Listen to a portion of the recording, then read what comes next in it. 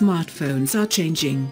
And not in the sort of standard, slightly faster than last year, and with a marginally better camera way that ends up defining so many popular handsets.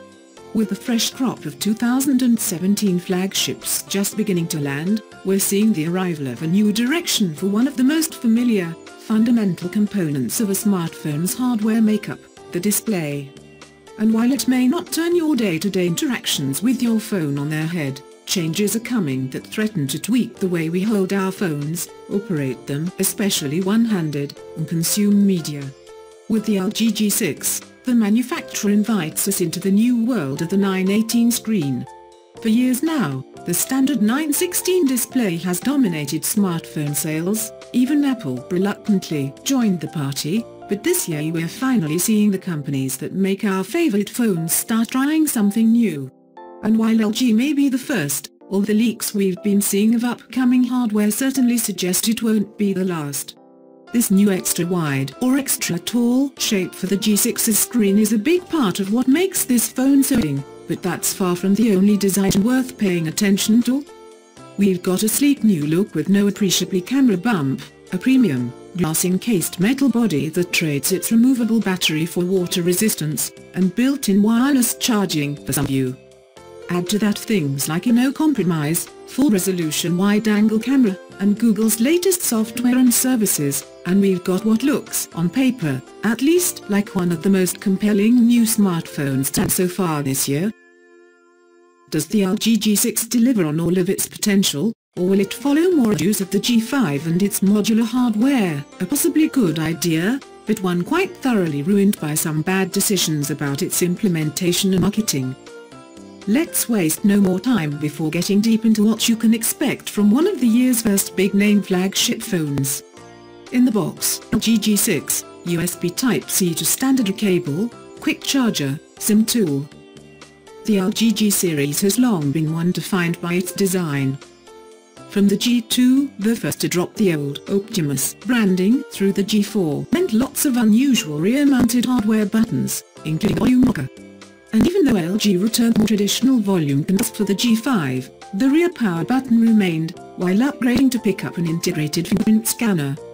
But with the LG G6, we're looking at a company that has decided enough with the past.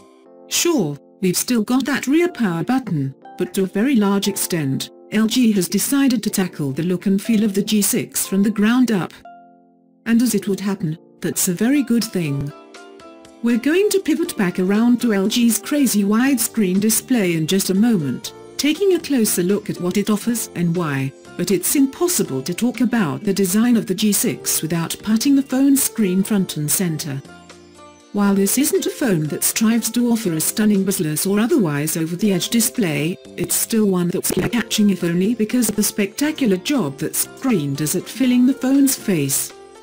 LG quotes an 8% screen-to-body ratio, and while that's not quite the highest we've ever seen, thanks to entries from companies like Xiaomi, it still goes a very long way towards making it feel like you're not so much holding a phone with a screen on it, but that you're just holding a screen. Little details like how the curves at the corners of the display mirror the curves of the phone itself really help sell that illusion. The rest of the G6's body is similarly refined. A solid-feeling metal frame helps you get a good grip on the handset, and while the phone's back looks like brushed metal, as soon as you pick it up you'll realize it's protected by a pane of glass. Yet while the G6 is glass front and back, it's not a model that suffers a lot as a result. The phone still feels surprisingly durable, and resists showing off stray fingerprints, helping to keep it looking as premium as possible. Speaking of durability, LG blesses the G6 with an IP68 rating for dust and water resistance. That's been a long time coming, and while it's hard to get overly excited about when so many other phones do the same thing, it's still fantastic LG step up to join the rest of the pack. We used the G6 in conditions ranging from a light drizzle to a downpour. While the phone showed some of the expected touchscreen glitches when active in water, it also suffered no permanent damage. LG's flagship phones have played around with screen sizes for years, usually bouncing around the low to mid 5-inch space. With the G6, though, we step up to a panel that's solidly in full-split territory, though you might not appreciate that to actually use the phone. The G6 is built around an all-new 5.7-inch LCD screen with a 2K class 1440x2880 resolution, rounded off corners, and featuring an extra-wide 9:18 aspect ratio. We could spend this entire review just talking about the unusual new display LG chose to use on the G6, what's changed, why that matters, and how it all ultimately impacts how you'll use the phone. But because there's a lot more to this smartphone than just its screen, we're going to try and show some restraint. First, though, we've got to talk about the shape. This 9:19 aspect is arguably more properly called 1:2, that is, the screen's exactly twice as tall as it is wide. Your typical 9:16 phone screen, by comparison, is a bit too short to have the same said about it. This means several things for how you use the phone. If you're watching regular 16:9 video on it, you're going to see some black bars on the sides. And while it's easy to associate such bars with the feeling of I am watching this content on screen, they can actually work the G6. For one, there's enough wiggle room such that you don't have 16:9 video right up against those rounded corners, losing some pixels in the process. And the screen's also wide enough that you can call up your virtual on-screen Android buttons without them appearing on top of and blocking your video. The situation with apps is a little tricky, as few are explicitly designed to be used on a screen like this. Thankfully, LG includes an easy-to-use settings panel that lets you dictate how apps are scaled to the screen. And if you don't like how one option looks, it's simple to switch to another. Really, though, we didn't run into many issues with how apps use the screen, though it's very nice to know that LG has gotten ahead of the potential problem, all the same. The main downside is that you can only adjust the scaling for downloaded apps, not pre-installed software like most of your Google titles. How about those curved corners? Unlike the way most smartphone screens are perfect rectangles, LG rounds off the corners of the G6's panel. They're not perfect 90-degree arcs, and we have to admit that our first reaction to seeing them was a bit along the lines of, why? We even briefly considered the lengths we might go to with custom ROM hacking in order to try illuminating those missing corner pixels. But then we sat down and talked to LG about what was going on here, and the story began to make more sense. See, this isn't just some weird software trick to give the G6's screen a more interesting look. And you can't turn those curved corners back on in software. The screen really is clipped. But it turns out this is about way more than just aesthetics. By avoiding hard right angles, LG is trying to mitigate screen damage caused by drops and other impacts. While the shock wave from such incidents has a bad habit of traveling along the screen, being concentrated in right angle corners and causing breakage, this new design supposedly lessens that risk. And though we're not about to go intentionally dropping our G6, the company's own tests with actual hardware seem to support the idea that this change really is making a difference. While we're quickly finding ourselves won over by the eccentricities of the LG G6's display, it's still not a screen without its issues. Though our measurements confirmed that the display is decently bright, it often felt like it was on the dimmer side when actually using the G6, especially outdoors. It also exhibits a cooler color temperature, but short of some preset blue light reduction options for nighttime usage, there's no way to customize that look. Color reproduction in general isn't superb, and while it's better than many phones, there's a touch of a mold style which this LCD panel very much is not. Oversaturation at the top of the screen's art range. At least, that's our experience with the IO. But the phone does claim to offer a wide color gamut with its support for HDR video, including both Dolby Vision and HDR10 formats. LG's Android interface is one of clean design, powerful customization and sensible layout. Running atop Android 7.0 Nougat, the IO never feels heavy or that it's forcing you to do something like dig entering the home screen, toggle back on a sick app drawer. Not a fan of having system settings broken up across tabs? You're just 2 taps away from switching back to familiar all-in-one list view. LG gives you options upon options, and there's efforts going towards making the G6, a phone high risk of seeming weird or just different from every other Android you've ever held, feel more like your own. The big questions most users are going to have about the interface aren't these sorts of general Android concerns, though. What's the deal with this screen shape, and how does it impact usability? Well, we touched on some of issues already when covering the display, talking about the phone's controls for changing app scaling and their aspect ratios in order to keep things functional and natural looking on the 6's 918 screen. That's one part of the equation, but we also see how existing Android functionality takes full advantage of its new screen geometry. Take multi-window for instance. While split screen on phones always ran the risk of feeling more than a bit cramped, the shape of the G6's display helps two apps exist side by side just a bit more comfort. Other apps are specifically designed to tap into all this extra space. We're going to talk about the phone's camera and its software in depth in just a moment, but that's a great example evolving for this new 18:9 world. There, LG finds room to squeeze camera roll of recently shot nails up against the side of the screen, while still having more than enough space for camera controls in your live viewfinder. We'd love to see even more apps with such ingenuity and a sense for making the most of available space, but even this is helping us appreciate that, in the right hands, 18:9 can be more than just a gimmick. All that said, the screen on this phone is tall, and there's a good chance you won't be able to reach it all at once in one-handed operation. That's made slightly more frustrating by the presence of only very sparse explicitly one-hand enhancement or your tweaks. Admittedly, the screen isn't so wide as to cause many problems, but the height can be an issue. You may end up shifting the G6 around in your hand as you go from interacting with Android navigation buttons to pulling down your notification shade. For 2017 Android flagships, there's one question on everyone's mind: is the phone running hot new Snapdragon 835?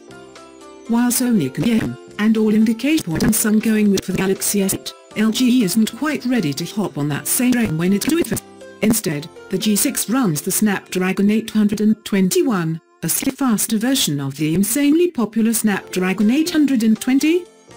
It's a very solid chip, but it's also decidedly a 2016 model, and in a market where image matters, and the perception of performance is nearly as critical as raw speed test figures, that's a decision that could later come to haunt LG. The company offers legitimate sounding rationales for its choice of processor, talking about the lengthy development pipeline, as well as citing energy efficiency reasons. And while that's a valid defense, we can't help but wonder just how much more attractive the G6 might be to shoppers if LG had waited to give it the same chip with the rest of this system's top-tier hardware. Now, in full closure, we evaluated some early LG G6 handsets. While we're looking at what sure appears to be fun there, further software tweaking could have a pronounced impact on both quantitative and quantitative performance.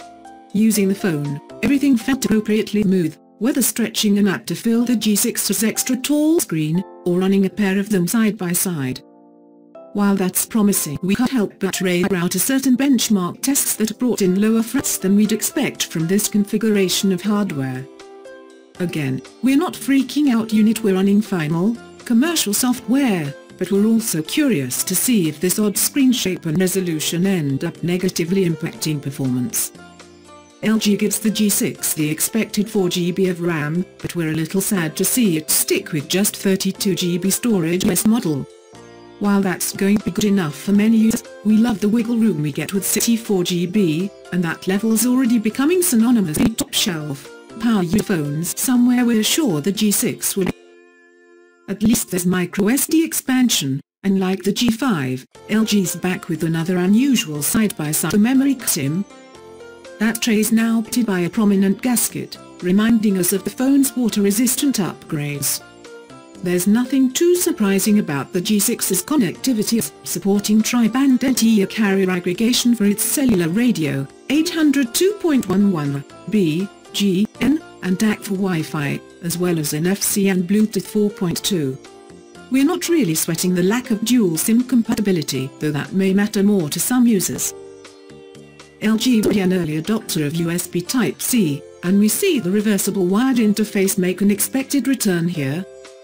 Not every connectivity option has returned, though, and while the LG G5 could interact with your home electronics over its infrared link, the G6 lacks such a feature. Dual-camera smartphones are old news now, and it seems nearly as many different ways to implement such dual-camera systems as there are phones taking advantage of them. Do you merge the data from both sensors?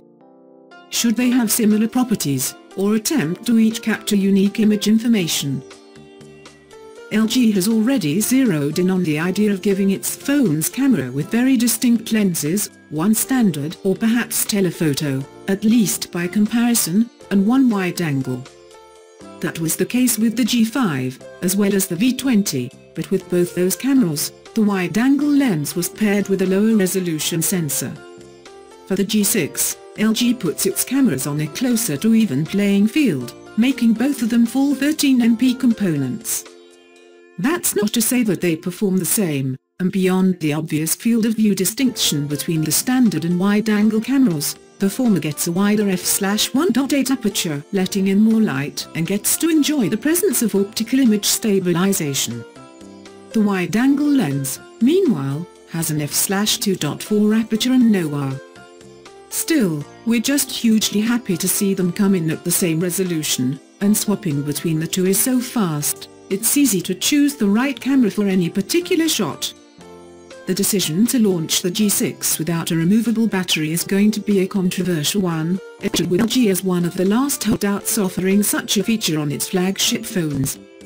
But all is not lost, as while the G6's battery is baked in, it's also much larger than the 2800 mAh component from the G5, now topping out at a very phablet level 3300 mAh. Even better, the G6 now supports wireless charging. Well, that's the case in the USA, though LG has sadly decided that international markets won't appreciate wireless in quite the same way, so they do without. Radio differences between markets, that we get, but varying feature sets enormously frustrating. First the quad, now this. The same disclaimer applied to the phone's performance pops up. We're not necessarily running final software on our G6 review unit, so things like battery performance, which can take a lot of tweaking to get the most out of, may be less ideal than we're going to see in the final commercial release of the G6. But from our early interactions with the phone, we're still a bit concerned, seeing battery levels drop swiftly throughout the day. Maybe the big screen is eating all that juice, or we're really just dealing with a need for further optimization, but it's a situation that warrants more investigation. With support while Quick Charge 3.0, recharge times, at least, weren't bad, and we got the G6 back up to full capacity over 100 minutes. Between that and the wireless charging support, it gets a little easier to give the G6 some leeway with its battery life issues, but like we said, even there'd be an early speed bump.